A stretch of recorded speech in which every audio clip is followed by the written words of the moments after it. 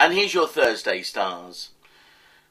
I want you to look at your finances, everything to do with money. The next 2 weeks are very, very profitable. Or if you've got debts, if you've got financial problems, these next 2 weeks are very constructive.